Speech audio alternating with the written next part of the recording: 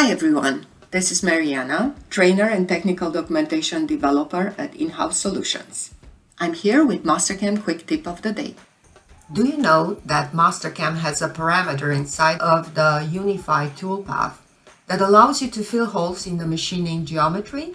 This parameter creates meshes in all internal holes, preventing interrupting cutting. The option is only available when the pattern style is set to guide.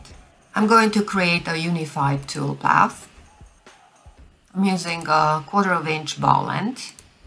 In the cut pattern, I'm going to add a curve row, and I'm going to select these edges, and I'm going to select the machining geometry and selection.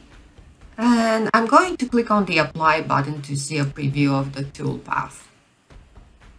I'm clicking on the hide dialog, and you can see the toolpath generated like this. The tool retracts the hole and then continue to machine the part like that. The pattern, it looks quite messy right now. Back to the unified parameters page, I am going to click on the machining geometries and enable fill holes, and then again select the apply button and hide the dialog.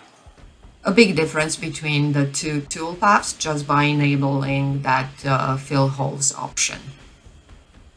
Remember that this option, it's only available when you have the pattern, curve, and the style set to guide. This concludes the quick tip of the day. Thank you for watching.